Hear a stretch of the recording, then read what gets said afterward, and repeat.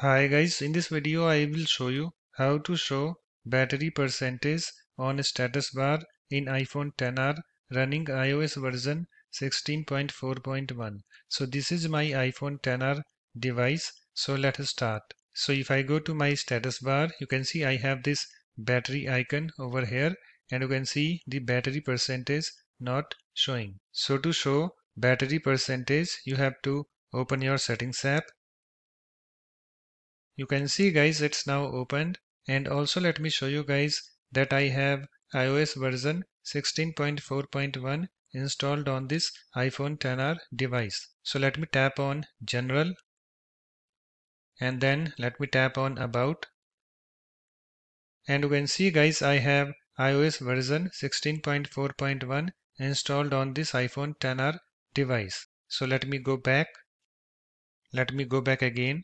Okay, so to show battery percentage on status bar in iPhone XR, just open your settings app and then scroll down to this battery and then tap on it. And you can see guys, I have this battery, this is screen opened, and on this screen you can see here we have this battery percentage, this option. So you have to enable this option. So to enable it, you have to enable this toggle button next to it.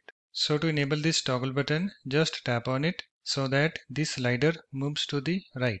So let me show you. Let me tap on it.